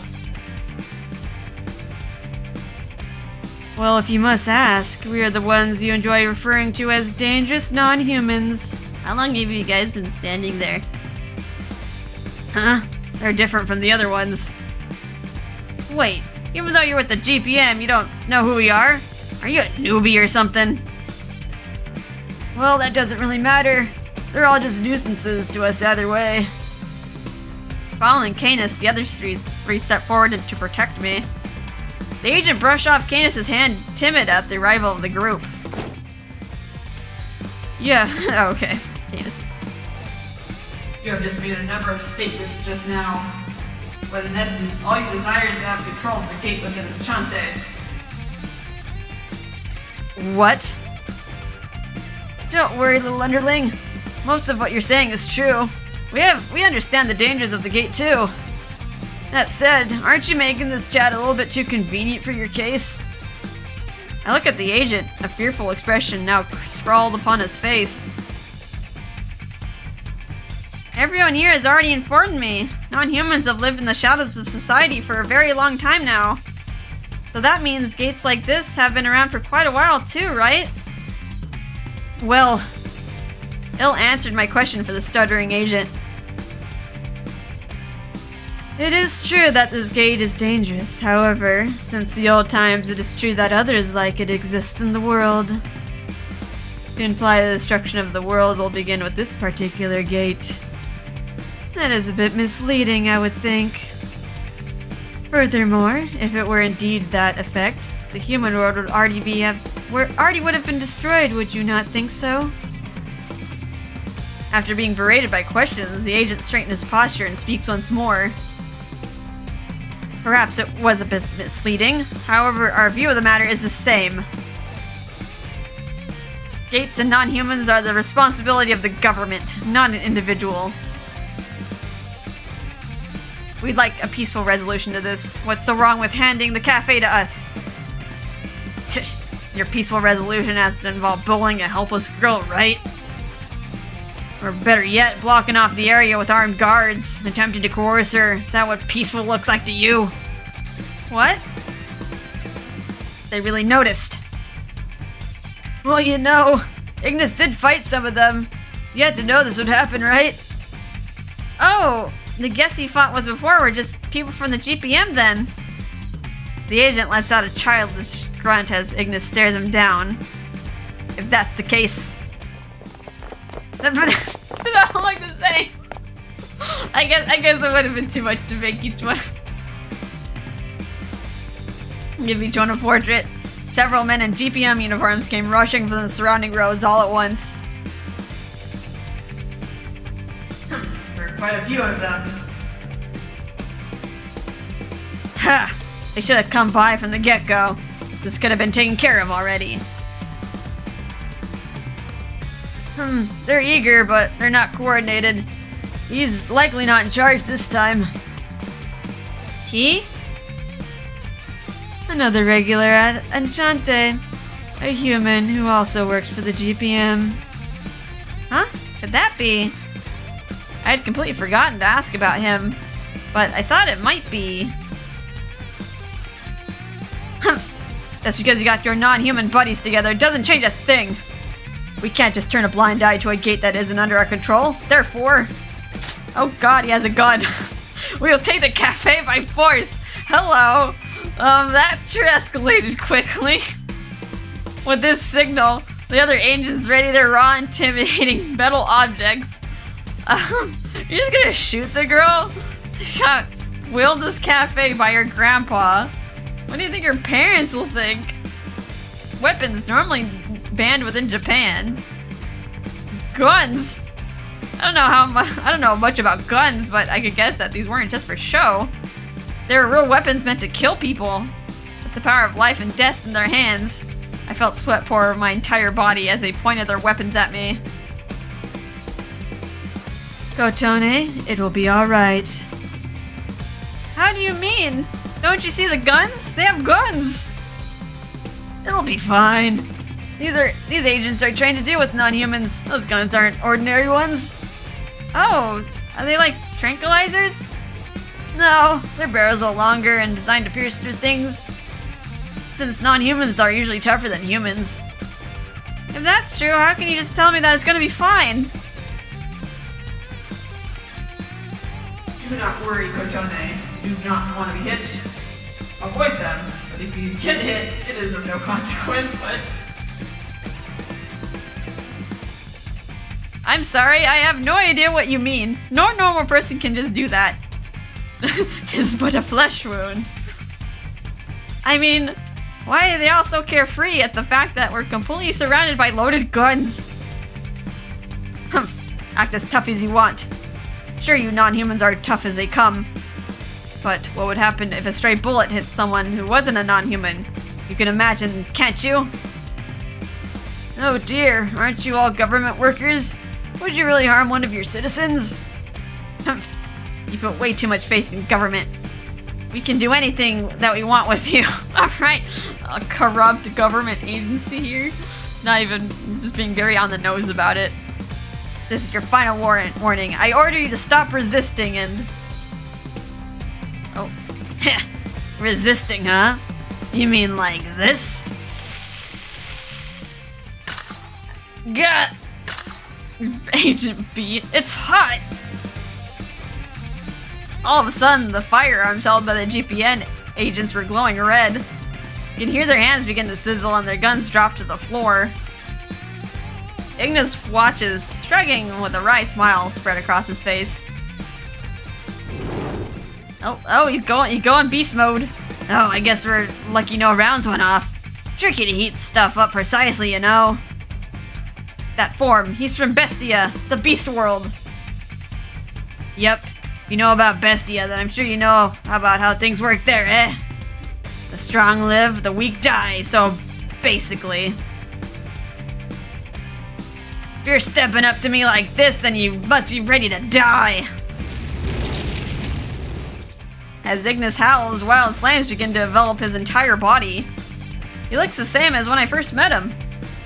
He cheerfully jumps into the crowd of guns pointed directly at him. Oh, okay, we're punching, we're fighting. We have fire. Come on! Hope you're ready to struggle, punks. I'll give you a punch if you can shoot me. Jumping in the swarm of agents, he grabbed, punched, kicked, and trampled over every enemy. Wow, people are just flying all over the place. Wow. What did he mean when he said you've given them a punch? I'm not certain myself. Considering it came from Ignis, I am doubtful that he had any significant meaning. Damn it! What is this guy? We never faced a non-human like this! This guy's a monster! There... Oh, more guns. Leaving Ignis to rampage, the other agents aim their guns at us, pulling the trigger. Oh. Oh, hello! He has a sword! All their bullets fell to the ground due to the giant sword Canis pulled out of thin air. You all require more training. Agents of the GPM, it would be wise to stop right there. I cannot guarantee that Canis would hold back against you. That's a fair assessment, yeah? Besides Ill, who looked there peacefully. Like magic with a single finger. Miser stops a bullet from coming from another direction and then allows it to fall to the ground. All I could do was just stand there, dumbfounded as a whirlwind of supernatural phenomena swirled around the space right in front of me. What now? If it's a good thrashing you desire, I can help you achieve such a thing. That is, if you feel these men are worthy enough warriors to engage in battle today. I am the Black Knight of Medio, the fairy world. My name is Canis Espada. Have at you!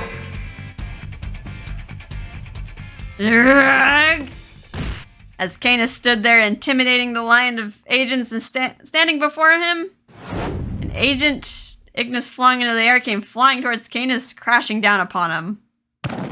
That's Canis. With all the weight, Canis' helmet. No, his entire head came off. Oh. It's on the floor. I saw it. What? The commotion around us vanished. That moment, everyone there, friend or foe, stood in silence as they stared at his head, rolling across the ground. Okay, he has a dual hand. I'm getting so he doesn't really need the helmet. Ignis, please do be more aware of your surroundings. GPM agents and Kotone. Ah! A shock in the form of a shout rose up from us as Canis lifts himself up and straightens his collar, which was devoid of anything. I like how the agents were like surprised too. Isn't this your job to deal with like supernatural stuff? Like, probably like this should be over your head at this point. Like, this is probably normal for you guys. Yeah, you should watch where you're going, Canis. We got a dictionary term. Canis Espada, number 1. A young man shrouded in mystery whose face is covered by a helmet. His true identity is a headless knight. Is sometimes called a Doulahan. I suppose you have a point. Anyway, forces of the GPM, if you do not fear my sword, then come at me. I like how his flame changes, since he doesn't have a face. So like they can't do different facial expressions. They go around that by just changing his fire color.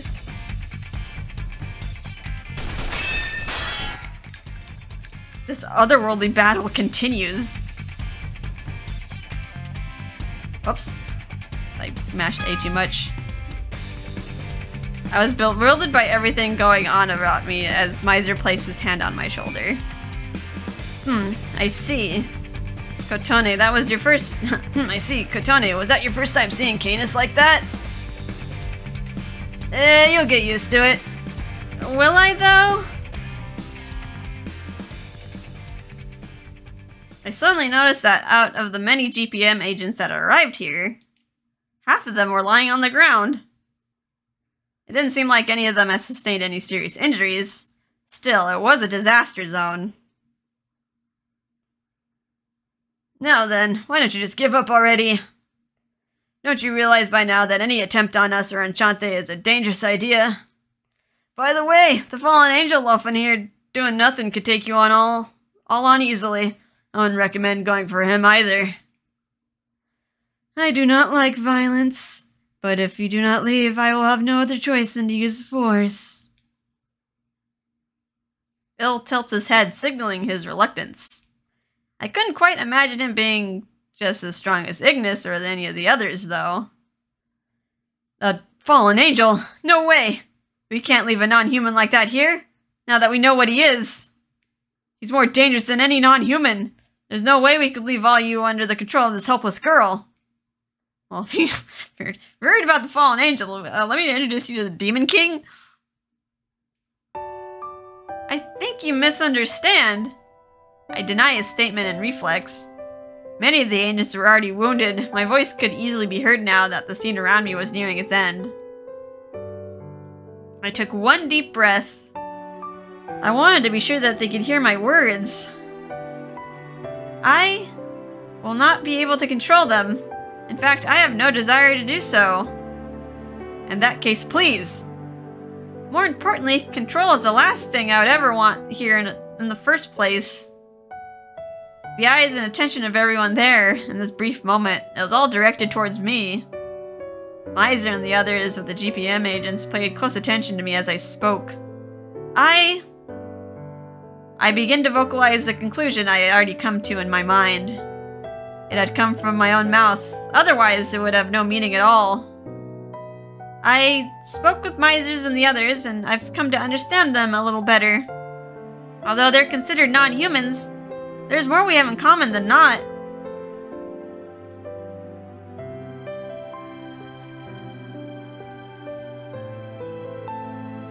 However, as we said, we all believe that someone in this place are one of a kind.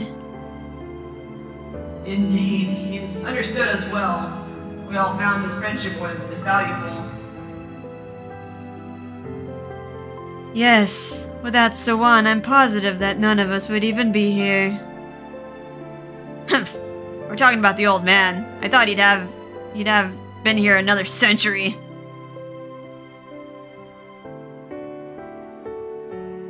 They know what it is to feel things deeply, and they feel the need to protect this place where their friendships have been forged. They really are capable of that. Let this disappear without allowing them an opportunity at all. That's not something I'm interested in. Kotone.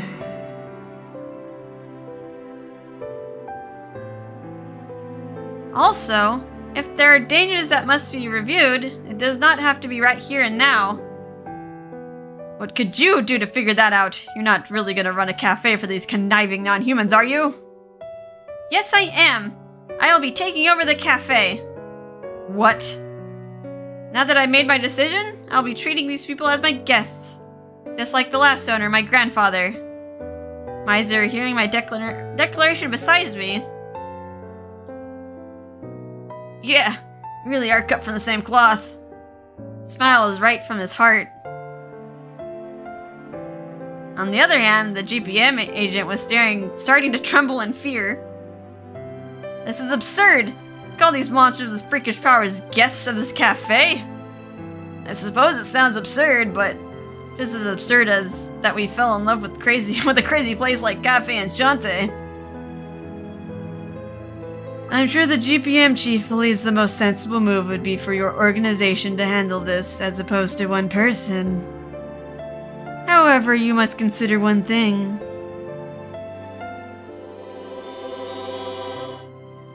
Ourselves and that gate. We are too much for you all to handle. Your decision is hardly worth challenging. Why you? Don't get ahead of yourself, little girl. With our power, and your family's reputation can be what? What do you intend to do? Should I consider your following words a declaration of war against the Demon King who has accepted the words of this girl? Miser takes one step forward. In one action, I felt an intimidating aura. The air around me suddenly became thin. I could feel the entire world begin to cower before him. The ground, in fact, began to rumble. I could feel a light shaking beneath me. Eek! As if pushed back by the aura's presence, the agent falls back towards the ground. It would be wise to nip this in the bud, but what should we do now, Miser delivers an icy glare at the agent. Okay, it's a car. However, the sound of a roaring engine filled the atmosphere hanging above us all. Oh, that car! A sports car appeared, moving towards us in a flash. Its beautiful chassis wedged itself between Miser and the agent. The man who exited the vehicle while scratching his head was none other than... Rindo! It's him. Huh. Oh man, I tried to stop them too. This morning, it was the man who stopped me. It was Rindo. Hey Miza, I'm sorry about my people here. Sorry about the guns and everything. Looks like they got a little greedy today. I really did try to talk them out of this. Miser dissolves his intense aura and relaxes his shoulders as Mr. Rindo talks to him calmly. I thought as much, but it is you we're talking about. I can bet you provoked them. I can hear you encouraging them in my head. Haha. Come on, what are you even talking about? You let things escalate a bit. Hey Rindo, if you want, I'll make your death quick. Then I'll bring you back and kill you again. You are a mature man. Do not toy with us. Yeah, alright, sorry. You're all a bit much. Give me some room. Mr. Rindo? Oh, hi, Kotone. Wow, I just saw you this morning. You still remember me, huh? Yes, you were quite memorable.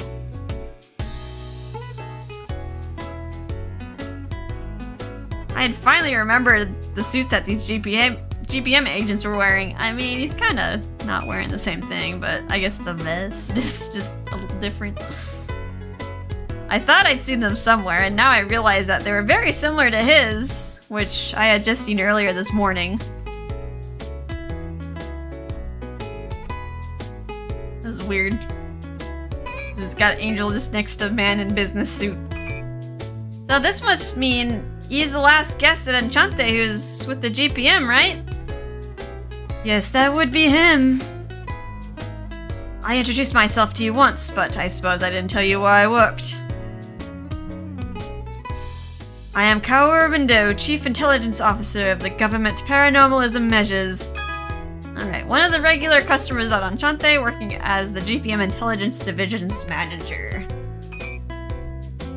My job is to protect sweet girls like you from the big, scary non-humans. Pleased to meet you. I see. I was given 2 business cards from the government agency within the same day.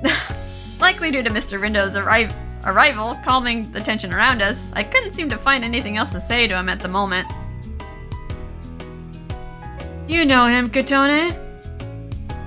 Well, in a way. This morning he hit on me? Though I'm sure now that it was just a random chatter to try to figure me out.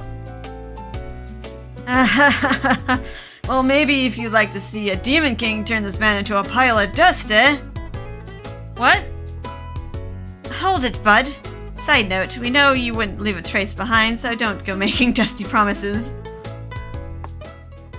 You just snap him out of existence. Just Thanos snap him. As if to avoid conversation with Miser, Mr. Rindo walks to the agents wounded on the ground. Are you happy? Look at you. Did you learn your lesson yet? About taking the advice of your seniors? Chief Rindo! And come on, seriously? Really want to go chase non-humans, you should at least do your homework first. Homework? Incidents like this have occurred before. In the past, the GPM have attempted to force its way to control over Cafe Enchante. Bingo. They changed once they discovered that there was a gate here. They were quite immature about it, still are. So, what happened? There was no way we'd let him have it. Well, you can imagine. You could call it a beating. A nice, thorough, hefty beating. We've had a ceasefire agreement since then. But one still in charge of monitoring the cafe is me. That's why I'm a regular too. You know, you'd all be in enough trouble with a single regular Demon King, but you're trying to take on a boss like Miser.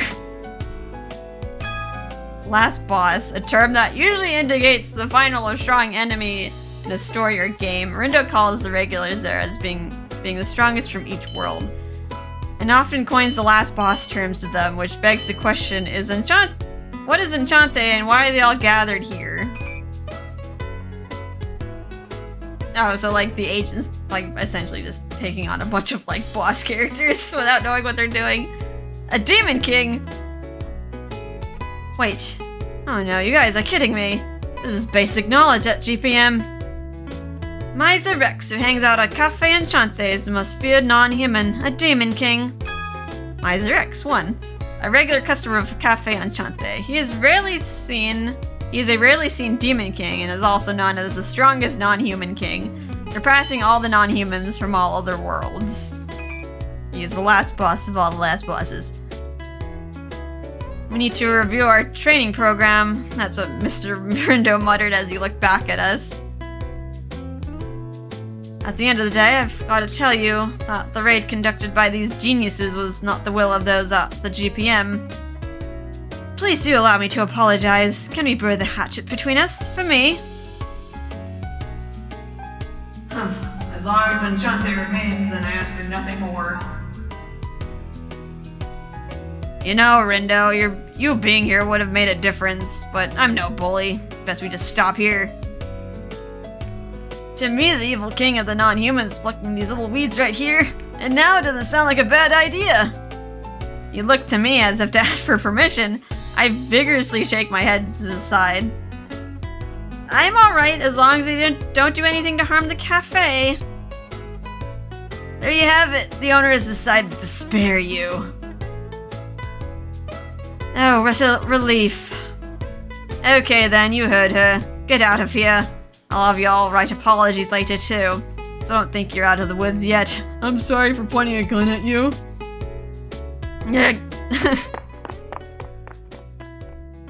And just so you know, I did try to convince them not to take over the shop. But you've made your decision, haven't you? Yes. The regulars, a Demon King, a Headless Knight, a Fallen Angel, and a Demon Beast. Any one of them could cause destruction. I have to say, you own this shop. This entire world could be affected by you. And yet, you'd still take over Cafe Enchante. I stare once again at Enchante's sign. I consider the name of this place where Grandpa and the others here have forged so many memories together. Yes, I nod as to take it all in. I understand that it's selfish to end of the world. Maybe I don't understand as well as I should, considering something as giant as that. But when Miser and the others talked about Grandpa over the years, their warm smiles, all of them so bright and dazzling, they were just so beautiful. I just didn't want to lose that.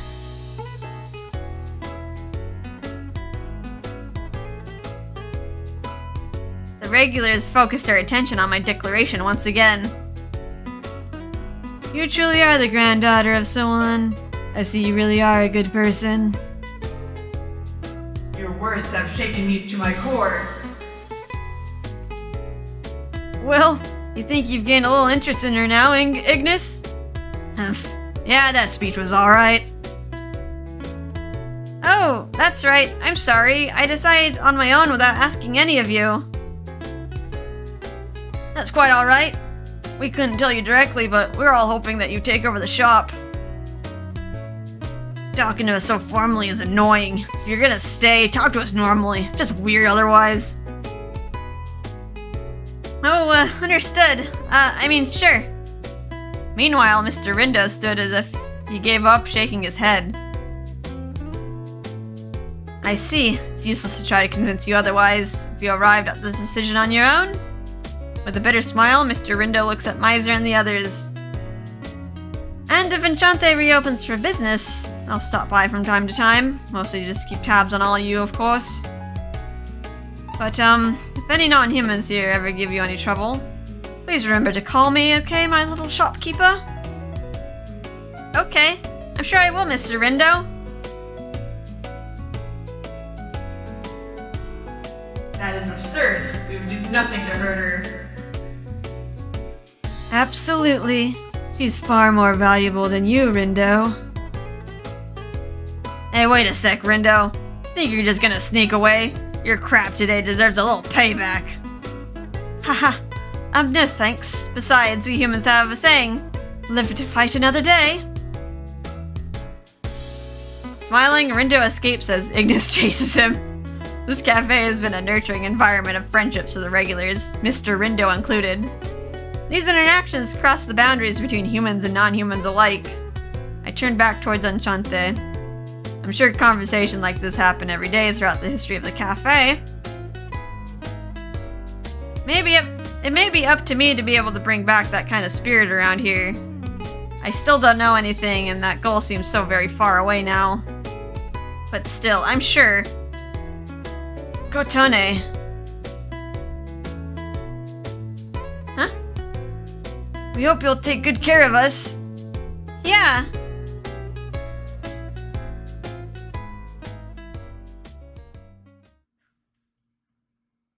Alright, that's the conclusion of Chapter 1. Now Chapter 2. Okay, I didn't expect the chapters to be that long. So yeah, I was considering maybe breaking it up into smaller pieces, or I could just release this by chapters and maybe just take like a day off to catch my breath. But yeah, I think I'll do it that way. Like longer episodes, but just like not daily uploads. Alright, anyway, we'll continue Chapter 2 next time. I hope you guys had a relaxing time, and I'll see you in the next episode. Bye-bye.